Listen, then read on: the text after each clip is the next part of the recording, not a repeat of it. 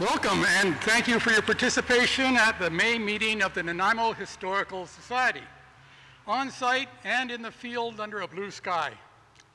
Leading our expedition at Buttertubs is Bill Merilees, a prominent BC naturalist whose interests span the spectrum of the natural sciences. After graduating from UBC with a degree in zoology and botany, Bill earned a master's degree in park management from Colorado State University, after which he became a naturalist with BC Parks Nanaimo branch as part of a career with honestly too many highlights and accomplishments to list. Buttertubs is one example. Starting in 1984, Bill has led the effort to restore the marsh to its natural state and expand the Buttertubs conservation area. For the rest of the Buttertubs Marsh story, I'm pleased, grateful, and honored to introduce Bill Merilees to you. There you go. I'm Bill Merilees. You probably know me for one reason or another, some for better, some for worse. But anyway, it's a pleasure to welcome you out to the miner's cottage right here on such a lovely afternoon. I came somewhat prepared with a few graphics in here, but by holding the microphone and this underneath my arm and the traffic behind me, it's going to be a very interesting experience to say the least. But don't hesitate if you have any questions or whatever to grab my attention. It's very warm this afternoon, and it's a mile and a bit around the trail, and so the proposal is to cut it short. And I thought what we do is we'll walk down the dike as far as the viewing tower, and we won't be able, I don't think we can get 25 up on the top, and we haven't had it checked, by the way, for stability lately, so we better not do that. Oh, I'll go first. The one that goes first lands on top of everybody down below, so, but I would just like to welcome you this afternoon to do this walk, and when I was asked to do it, I hadn't been asked before, but I think it's a very fine idea, and we're glad to have you here. First of all, I'd like to introduce Michael Stebbings, the gentleman to my right. Michael's with Nature Nanaimo, and they are actively involved in using the miner's cottage here as a education center, or they're developing in that way in conjunction with the school district of Nanaimo, and so on. And it's very kind of him to come up and open the door for us so you can all get a chance to have a look inside this historic building. So thank you very much, Michael. This building hasn't always been here. It was up, I think it was up Fuller Avenue at one time, and the city moved it down and placed it here as a typical building that the miners lived in during the early mining in Nanaimo. And, you know, I feel so lucky that I ended up arriving in Nanaimo because it's got such a fascinating history. G'day. And first of all, most people don't realize this, that, you know, when we talk about British Columbia history, we always talk about the great gold rush on the Fraser River as bringing all the people in, but that was not really the truth. Coal was discovered in Nanaimo well before gold was discovered on the Fraser River, and people don't realize that. And so, with Nanaimo being the only coal source on the west coast of North America, north of San Francisco, it made it a very popular destination for a lot of the steamships to come in and provision up or coal up here during their work. And so Nanaimo had a bustling community that started very early, and all based on coal, which was discovered down closer to the waterfront than where we are right now. The earliest settlers, of course, came over on the, what was the name of that little ship? The Princess Royal. And if any of you get a chance to visit the City Hall, Nanaimo City Hall, and you go in the north entrance, there's a beautiful painting there of the Princess Royal. And I'm trying to think of who the artist was, the Nanaimo artist that did it. Hardcastle. And if you I have the original of that. My dad just happened to be walking down a street in Vancouver, and I don't know when it was, and he got a chance, and he bought half a dozen Hardcastles, I think for $25. And one of them was the Princess Royal, and I have it with the original typing of Hardcastle on the back, but I had to have a copy made for the City Hall, and that's what we did, and we gave it to them. So that was the sort of the beginning, the very beginning of Nanaimo, of course, we all know, was coal. Right behind them, of course, that was with the Hudson Bay Company, had the monopoly on all kinds of trade in British Columbia, which was primarily furs and the fur trading industry. But when coal was discovered, that became a secondary line of revenue for the company, and it changed the whole complexion of the Hudson Bay Company, at least here on the West Coast. And with the Hudson Bay Company came in a bunch of surveyors. And the first one was Pemberton. And down at the mouth of the Millstone River, which we call Maffeo Sutton Park, there was a place called Pemberton's Encampment. And that was where he camped. And he just so happened that he had, I'll call him a first lieutenant. I don't know how in the surveying hierarchy they go, but anyway, he had a fellow by the name of Benjamin Pierce. And one of the things that Benjamin Pierce was charged with doing was to map out the Millstone River. And so that he did. And somewhere in my papers here,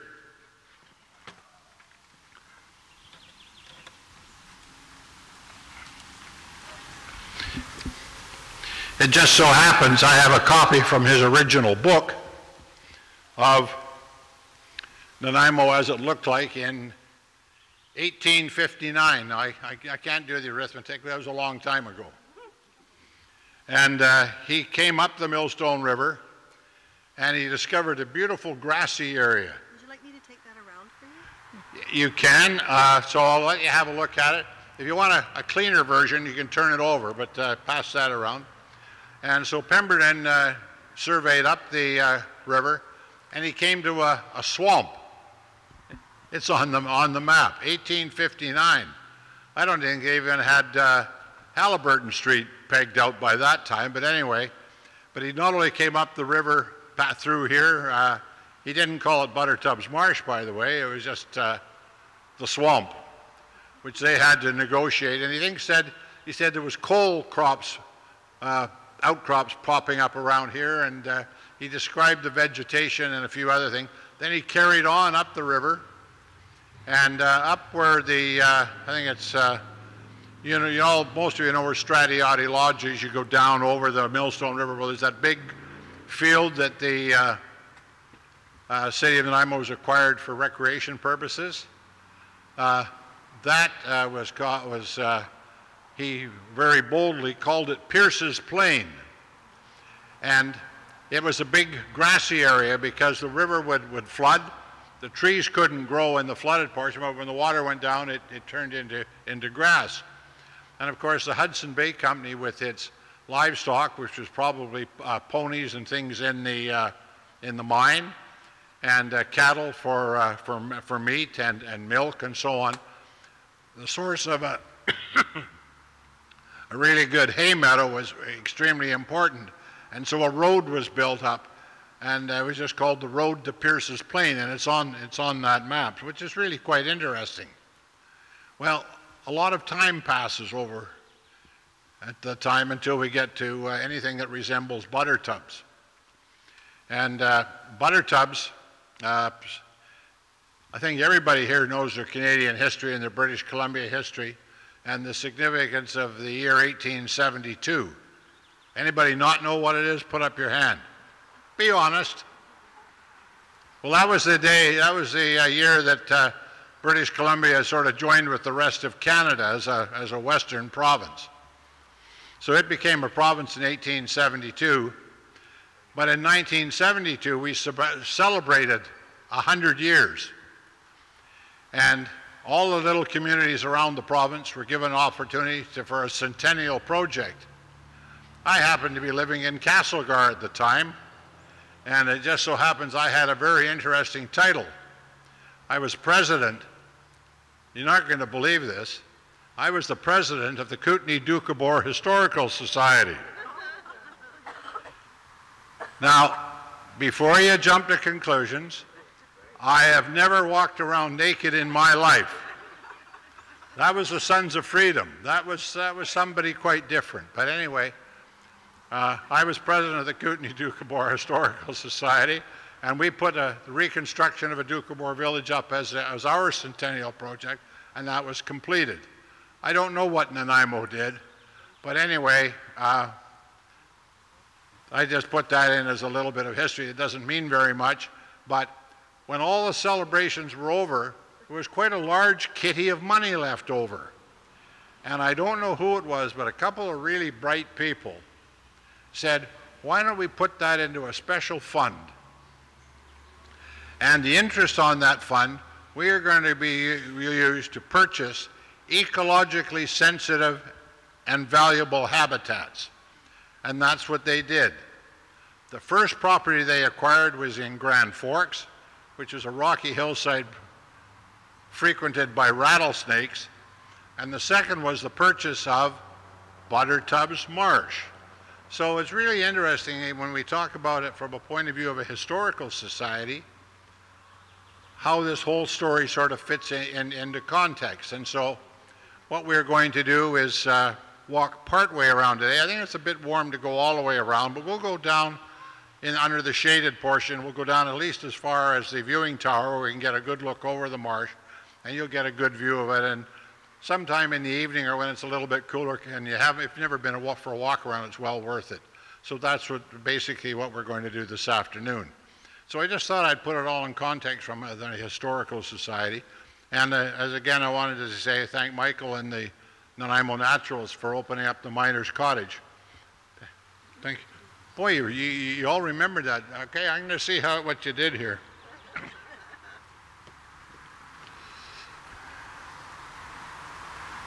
Can you tell me what the name was on here for the early community of Nanaimo at the mouth of the Millstone River? Colville. Hey, okay, you guys, you pass. Okay, we'll carry on.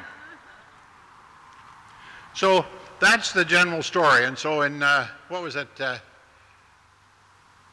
1969, somewhere in that anyway, Buttertubs was purchased and by the National Second Century Fund, which then changed its name to the Nature Trust of British Columbia. And as a naturalist, arrived in Nanaimo in 1968.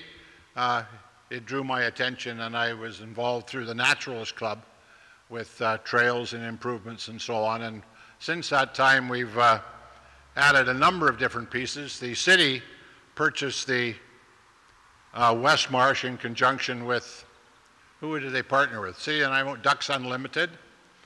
And then we've acquired other different pieces, and we've slowly been acquiring land over the years.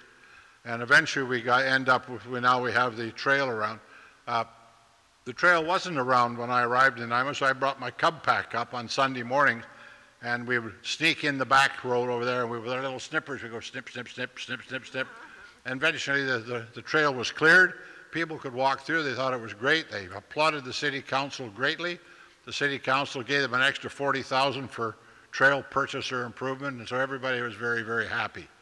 But right now, the trail at Buttertubs, we estimate somewhere probably between 80 and 90,000 people a year walk the trail, and that's probably a conservative estimate. But I like to think of it as a place of wellness.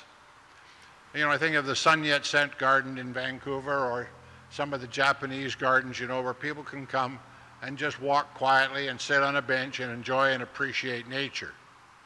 And that's what I think the big value is to Nanaimo. So I've sort of covered everything that I really wanted to cover.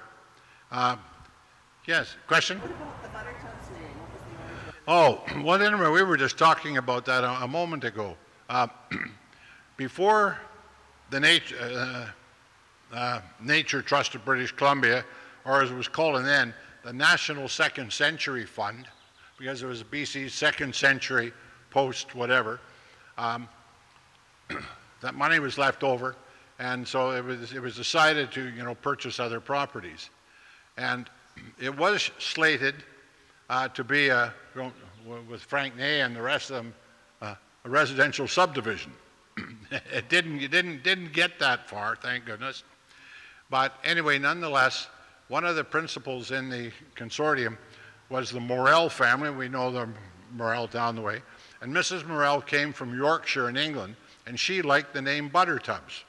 And Buttertubs was a place, and some of you are just telling me that cycle tours and so on, and you often see it occasionally on, if you watch that program, Escape to the Country, Yorkshire, Buttertubs comes up mentioned there.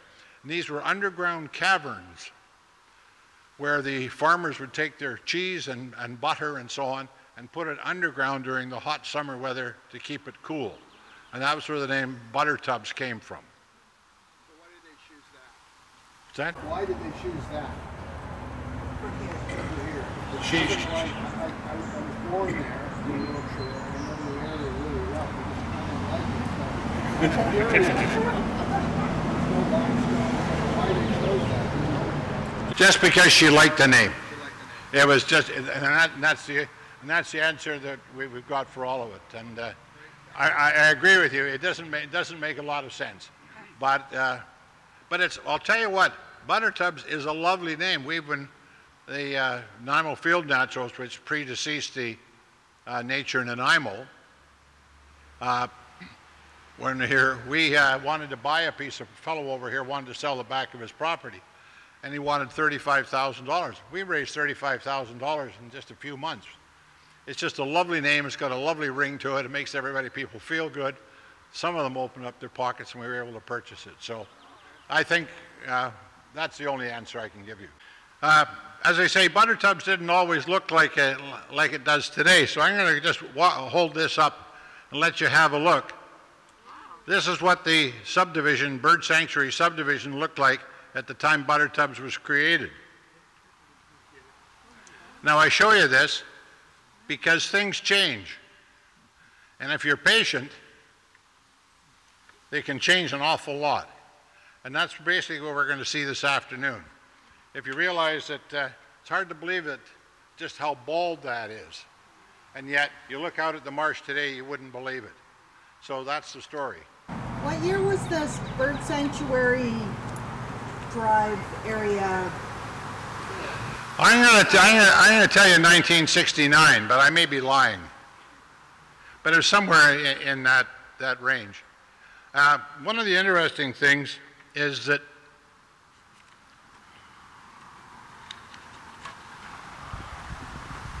this tells you a little bit sort of how the ownership works. There's a 99-year lease between the National Second Century Sun, aka the Nature Trust of British Columbia, and the province of British Columbia to manage the Buttertubs conservation area. That was written back in 1975.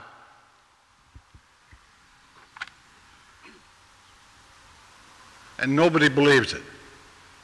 We don't see the province of BC. Buttertubs is a place where everybody's business is nobody's business. And this has caused us tremendous frustration over the years. And we keep pushing the city. Matter of fact, we just had a meeting, didn't have a meeting for 3 years, despite asking Nature Nanaimo, asking the city to call a meeting. We hadn't had a meeting for 3 years. And anyway, we had a meeting about 10 days ago, and the community partnership wasn't very happy, but I don't want to dwell on that. That's not the point today. We want to get out and enjoy it and have fun. One thing I will tell you, first of all, we talk about the Hudson Bay Company in Nanaimo, but a guy by the name of Robbins was the superintendent of the company, and he planted, 100 years ago, this big row of oak trees down here. So that's a bequest. They are English oak. They're not Gary oak. They're not native oak. They're English oaks that were planted way back when. So, and here they are coming into leaf right now. So look, let's stretch our legs. As I say, it's very warm out there. I think we'll go down as far as the viewing tower. And if some people then want to proceed on and go around, they can. I told you I've got a split nail on my big toe, which is quite painful. I'll make it down and I'll make it back, but I'm not going all the way around. So you'll pardon me if I don't make it. So if you have questions, catch me early, okay?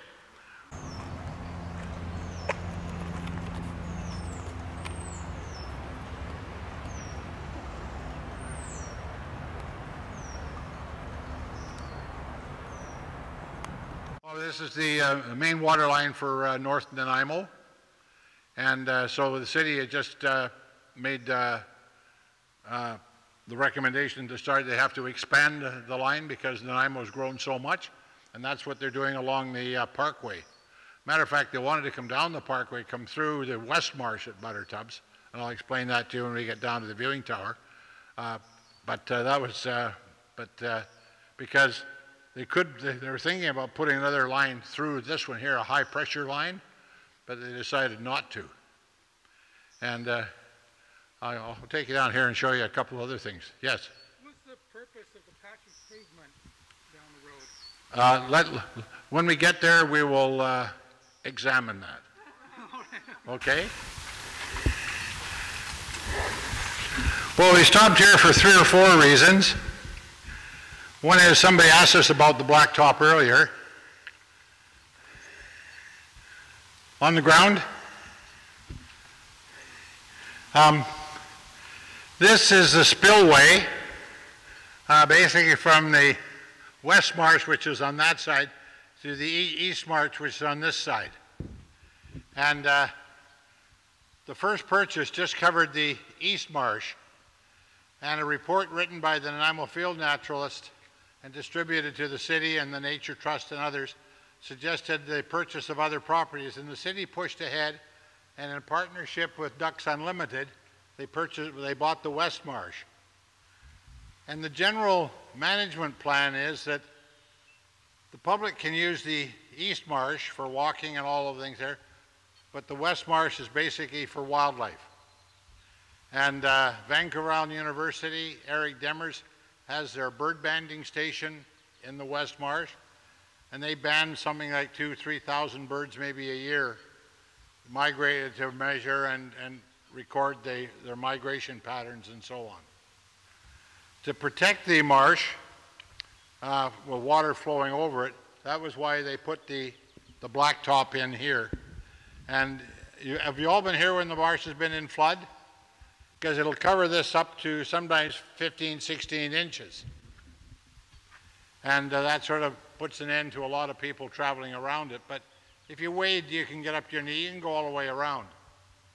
Right here behind the ladies with the pink spotted umbrella, you can see a bunch of gravel on the ground. That filled in a big hole.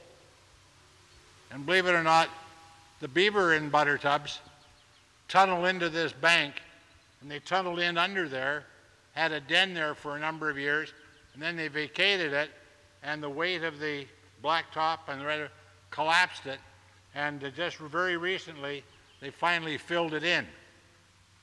But there are, if you know where to look, there's probably half a dozen present and old beaver dens dug in underneath this dike, because they're called bank beavers. They dig in under the bank and build their little nest there. So does anybody know what time is best time to come and look for beavers here? What you do is you go over to the, come out Buttertubs Drive, stop at the fence there and look out between 7 and 7:30. And one or more beavers will come out and they feed on the water lilies that are floating on the surface. And all you see is a big furry head that doesn't move. All you can see is going. Did you pick that up on the tape recording? And that's the old beaver just chewing away on the, but because the beaver's not moving, nobody sees it. It's just there, just like a big dead head sticking up in the water, and they're just there chomp, chomp, chomp, chomp, chomp. Although about a month ago, and we're walking on the far trail, and there was a beaver about 3/4 size walking right along the trail eating blackberry leaves. And we stood there and it just walked right past us. When it got up there, it ran out, he came walking back again. It was absolutely incredible.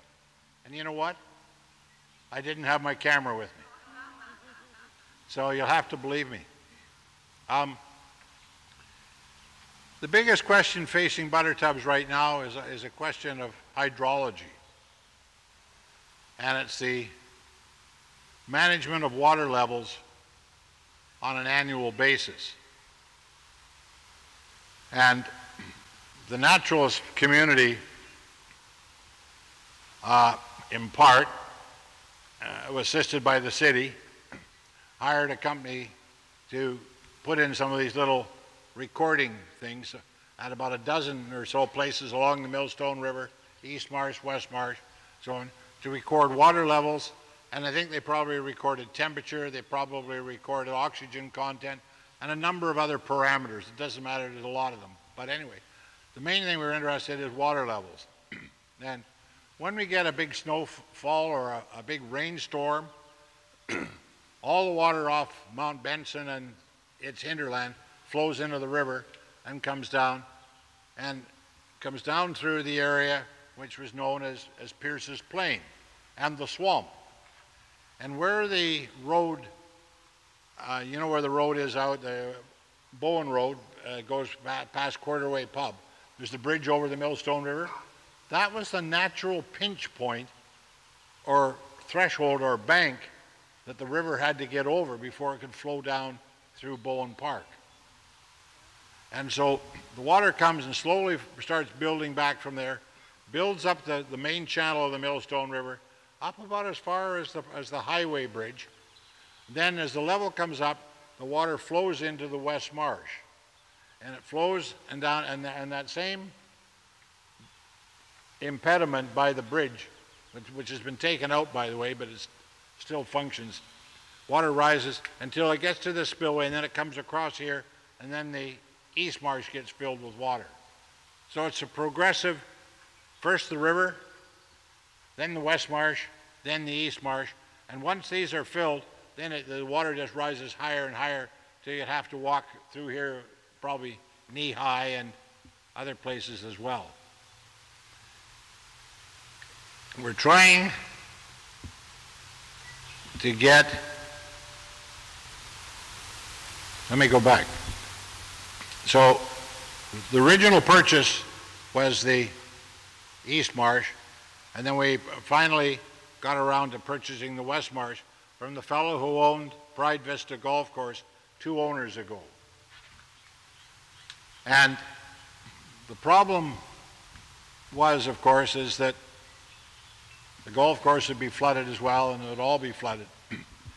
So when he wanted to put another 8 holes, golf holes over here, so he dug out, he breached the dike, and he dug out a couple of ditches that drain the West Marsh. So when we get a high rainfall, the dam by the bridge, or the bridge there, floods all the water up. As soon as it goes down, the water stays in the East Marsh, but it drains out of the West Marsh through the drainage ditches. So this will never become a marsh like we have on this side over here. And that's been a very sore point for the naturalist community. And we kept trying to get them to plug up the ditches. And our thinking is that if you plugged up the ditches, the water would flow up to here, would flow over here. When the river went down, it would go down. Excuse me. But it would leave water impounded here, and it would leave water impounded there, and they would just resort to their natural level of going up and down. But we can't seem to interest anybody in that process. And we talk with the city on a regular basis, and with Ducks Unlimited, and the Canadian Wildlife Service, and the Nature Trust, and the province of British Columbia, and we so far have been talking to a brick wall. So it's kind of frustrating, but we'll keep at it, and hopefully we'll prevail sometime. So that's the story. Okay, any questions? That's a real technical one. Are there culverts under here, or is it Just one water line through there, underneath. across the marsh? This way, Yep. right down. But is there any culverts going No. This is a dike that separates them totally.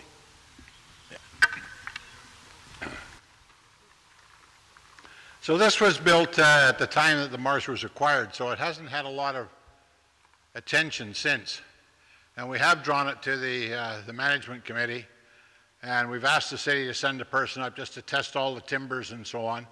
And we've got some refurbishing. We did put a coat of paint on it a little while ago and put new treads on it, but we haven't done anything to it for quite a while. And I think the cedar and all the rest of it is still solid. But, you know, when you have the public coming here, you always want to just be careful. Okay, so this is as far as I'm going to take you personally. I'm going to stroll on back, but those of you that want to go out, and we are about a fifth of the way or a sixth of the way around the marsh. There are no facilities or water available for you on that trail. There is a porta potty at that end, and the Quarterway pub is just up the street a little way. So I think what I will do, as I do have a vehicle, I think I will ask any of you who want to saunter back with me, by all means do so. I think I feel like a cold pint, so I might just make it up to the, as far as the pub, and you're welcome to join me. I wish I had deep enough pockets that I could pay for them all, but anyway, I do want to. Yes. It's to do with the history. I read that this used to be something to do with the military. Could you maybe spend a couple of minutes on that? Yeah, I can. Pre-World War II, or probably post-World War I, and maybe even during World War I, there was a training camp over here.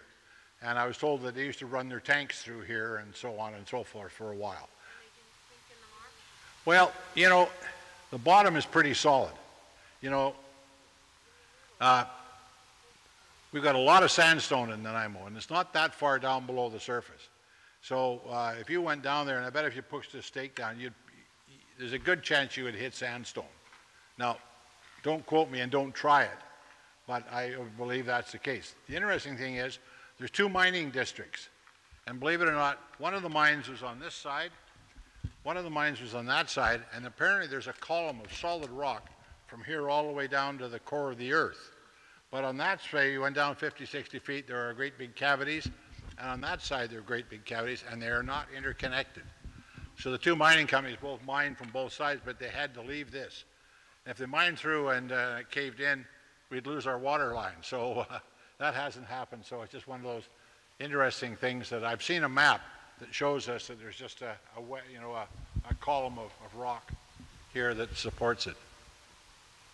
Did that answer? Yeah, there was an antenna tower here too.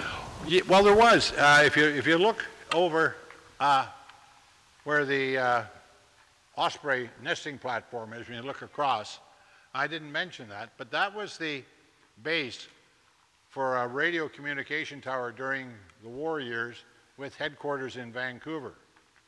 When the war ended, Chubb Radio, did you know about Chubb Radio? Well, Chubb Radio, that became their radio transmitter. And then when we got new technology and so on, that disappeared, but they left the platform there. So, smartass, who's the guy you're listening to, decided, he said, what do you say we put an osprey tower out on top of that concrete platform that was there?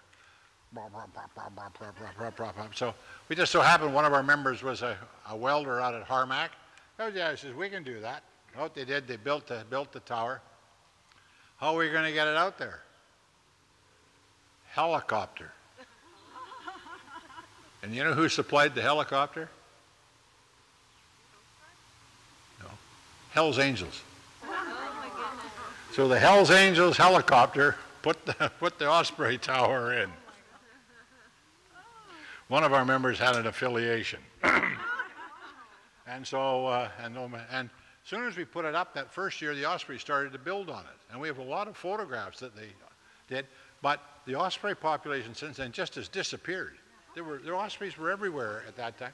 They've disappeared, and we haven't seen any on there, although the herons and cormorants and hawks and other birds just love it as a view platform. And something we did just as a whim, and the guy responsible for that is talking to you, was to put some purple martin boxes on there.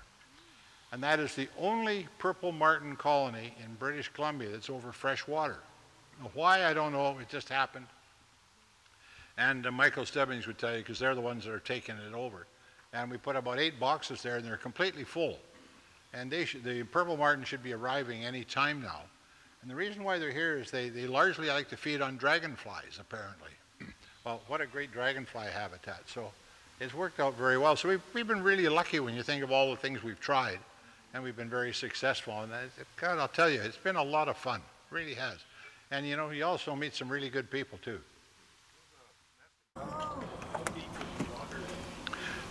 Well, no one's walked across, and nobody has. I've never taken a boat out there. We've never measured, but it's not very deep. It's probably about that much goo and uck and gruck, and about a little bit of water. Any fish? Fish, yes, but that's something. Who's got my pictures? Is there a picture of animals in there? Oh, let me look. Salamanders? Pass that picture around. There it is.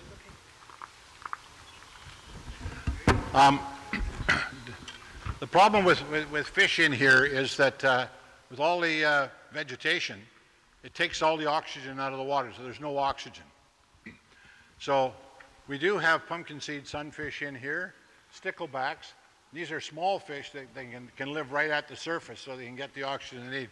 But anything like, trout or salmon or anything like that, no. But the interesting thing is we put traps in here overnight, and we catch this salamander. And the picture there is about the size. They're about this long, big brown one called the northwestern salamander. Now, it is interesting. It is a predator. Anything it can get into its mouth, it eats. But if you put them in a trap in there and you catch them underneath the O2 depletion, they die in a trap. But because they have the ability to come up and gulp air, and they've got a lung as well, they can come to the surface in water. So they are the only thing that I know that can live here winter and summer. They can breathe through their gills and their skin in the wintertime when water's cold and there's lots of oxygen in it. In the summer, when it gets warm, they can sit down in the bottom in the cooler water. They can come up to the surface, gulp, and then go down. And so I proposed to one of the profs at the university to do a study and tell me, is the salamander, is this the apex predator at Buttertubs, the one that we really have to all be worried about? Or do the herons eat them? Oh, the herons, what if they could catch them? But you know, these things are so dark, dusky, dark colored, and so on. And when you just come up and gulp and go down, the herons right now are waiting for the bullfrogs. Bullfrogs hibernate in the bottom. They're all cold and stiff. They come to the surface and they float there, and the heron says, ah, there's dinner. And some of the mergansers things that eat them too. So there's lots of things that eat the bullfrogs. As a matter of fact, it wouldn't surprise me if the salamanders ate the young bullfrogs or ate the young tadpoles or whatever. So it would make a really interesting study. And I don't know whether I can twist his arm far enough to get him to do it, but it's just one of those things. No, no. The native frogs we have here is the little tree frog, you know, the little ribbit. We have red-legged frogs here, but they're a forest frog more than anything else. And that's it. Yeah. Okay, well, I'm going to say this is the end here. So thank you. I probably told you more about Buttertubs than you ever wanted to know, but I say thank you very much. It's been a pleasure being with you. On behalf of the Historical Society, Bill, we would like to thank you. This has been a fascinating tour, and this is just a token of our appreciation for today. I'm sure we all learned much more than we ever thought possible, so thank you so much. Thank you. Thank you. Well, that'll be lovely. If anybody wants to join me, you're more than welcome.